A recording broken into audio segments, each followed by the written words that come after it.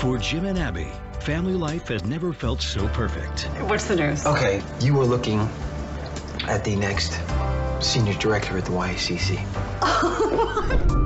But their teenage daughter just wants to be noticed. Regan, did you let a boy take a picture of you in your bra and panties? What?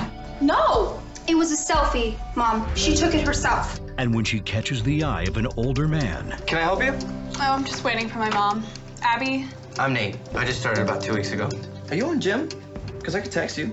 Just type in my name and I'll accept your invite. What are you up to? You know you can't tell your parents to let you drink, or that even brought you here.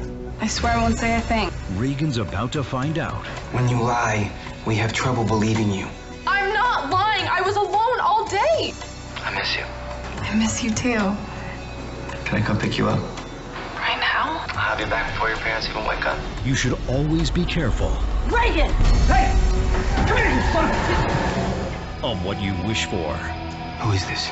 You know you can't stop me from seeing your daughter. She is 14 years old. I own her. And you. Hey, gorgeous. Come on, your mom's gonna be here in a minute. Let's go. No! I'm sick of being in trouble. I said, let's go.